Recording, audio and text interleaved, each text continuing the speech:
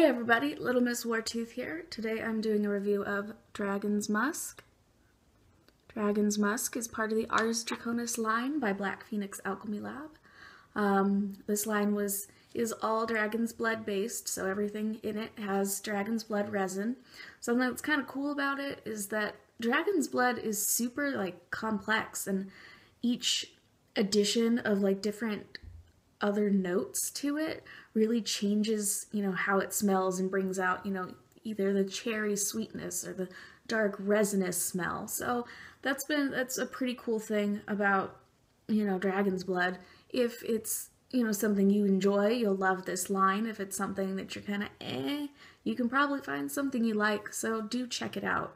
There will be a link to the page that you can buy it on in the box down below. I will probably add that to all my other videos. So let's get on with it. It is described as dominant, passionate, and devastating. Ooh, so sexy. The notes listed are dragon's blood and 5 deep musks. In the bottle, it's resinous, a weird kind of green, sort of herbal-ish scent aspect to it. But once it gets on your skin, I find it to be soft, sweet, and powdery, not particularly passionate or devastating or dominant. It doesn't stick around very long, so that's kind of unfortunate. It's a very subdued smell, which is odd, because you would think that it'd be a lot more passionate and powerful, but that might just be my skin chemistry sort of eating it.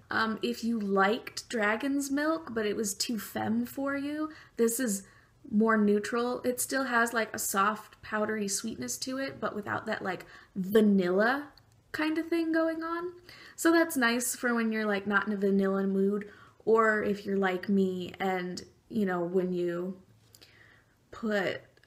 when I put vanilla notes on my wrists, they end up smelling like wax, like candle wax, so that's not great. So if I'm kind of craving the musky part of dragon's milk, then dragon's musk is pretty nice.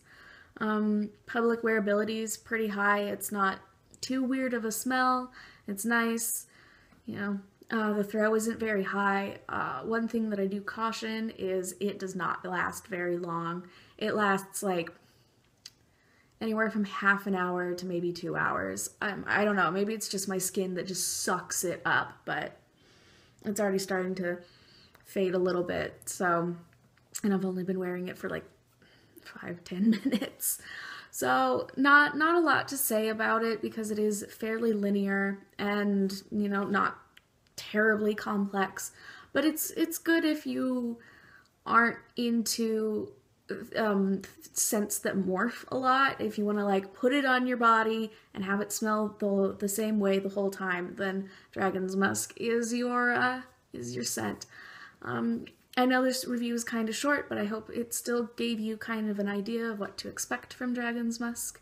And I have one more to do, one more in the Ars Draconis line, so I hope that you've enjoyed it, and next will be the RPG line. So let me know in the comments down below if you're excited about that. That should be happening week after next.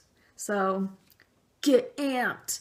I hope you enjoy these videos. I hope that, they're not terrible and that you're excited for future ones.